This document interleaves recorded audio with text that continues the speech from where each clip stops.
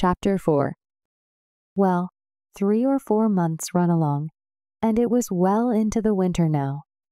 I had been to school most all the time, and could spell and read and write just a little, and could say the multiplication table up to 6 times 7 is 35, and I don't reckon I could ever get any further than that if I was to live forever. I don't take no stock in mathematics anyway. At first I hated the school, but by and by I got so I could stand it. Whenever I got uncommon tired, I played hooky, and the hiding I got next day done me good and cheered me up. So the longer I went to school, the easier it got to be. I was getting sort of used to the widow's ways, too, and they weren't so raspy on me. Living in a house and sleeping in a bed pulled on me pretty tight mostly, but before the cold weather, I used to slide out and sleep in the woods sometimes, and so that was a rest to me. I liked the old ways best, but I was getting so I liked the new ones too, a little bit. The widow said I was coming along slow but sure, and doing very satisfactory. She said she weren't ashamed of me. One morning I happened to turn over the salt cellar at breakfast. I reached for some of it as quick as I could to throw over my left shoulder and keep off the bad luck, but Miss Watson was in ahead of me and crossed me off. She says, "Take your hands away. Huckleberry, what a mess you are always making." The widow put in a good word for me, but that weren't going to keep off the bad luck. I knowed that well enough. I started out, after breakfast, feeling worried and shaky, and wondering where it was going to fall on me, and what it was going to be. There's ways to keep off some kinds of bad luck, but this wasn't one of them kind, so I never tried to do anything, but just poked along low-spirited and on the watch out. I went down to the front garden and clumb over the stile, where you go through the high board fence. There was an inch of new snow on the ground, and I seen somebody's tracks. They had come up from the quarry and stood around the stile a while, and then went on around the garden fence. It was funny they hadn't come in, after standing around so. I couldn't make it out. It was very curious, somehow. I was going to follow around, but I stooped down to look at the tracks first. I didn't notice anything at first, but next I did. There was a cross in the left boot heel made with big nails to keep off the devil. I was up in a second and shinning down the hill. I looked over my shoulder every now and then, but I didn't see nobody. I was at Judge Thatcher's as quick as I could get there. He said, "Why, my boy, you are all out of breath. Did you come for your interest?" "No, sir." I says, "Is there some for me?"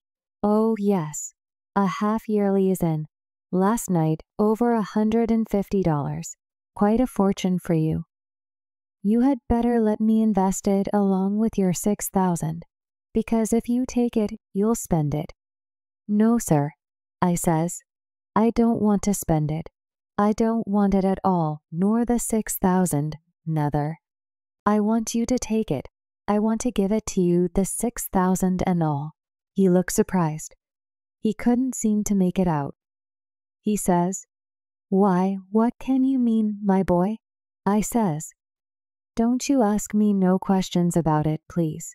You'll take it, won't you?" He says, "Well, I'm puzzled. Is something the matter?" "Please take it," says I, "and don't ask me nothing, then I won't have to tell no lies."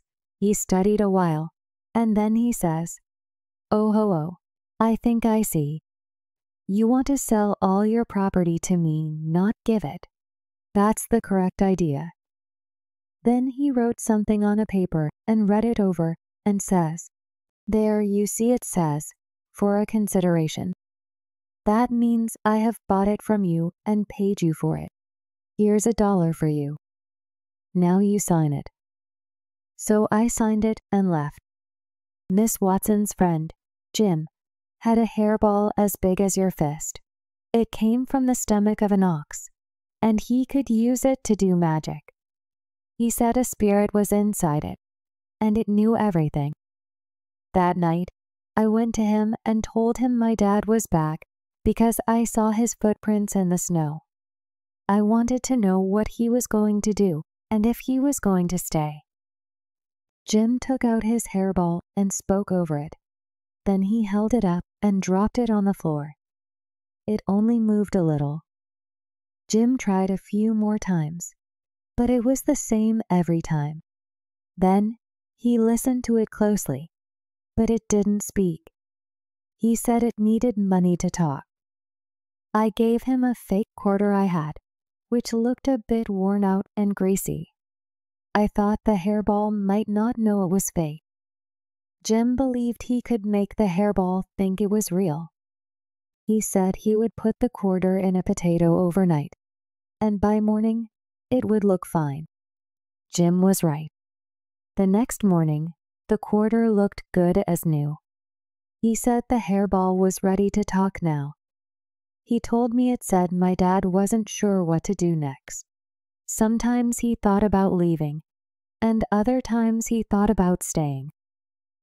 The best thing was to wait and see what he decided.